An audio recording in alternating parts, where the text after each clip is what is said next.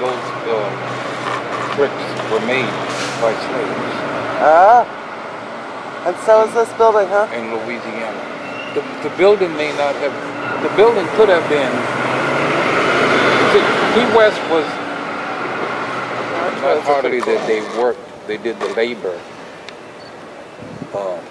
They may have been descendants of slaves who did the labor, but not slaves themselves, or former slaves. Pretty interesting. Yeah. I just realized with looking at the date. Very cool. Thanks for the information. I was also at the place where the bricks were being made. One of the places, but the major place. In Louisiana? Yeah.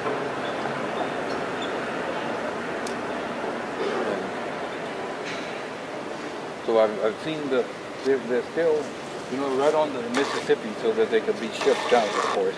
But there's still broken pieces of brick, you know, in the Mississippi. Wow. That you can walk out to and pick up the pieces. Wow.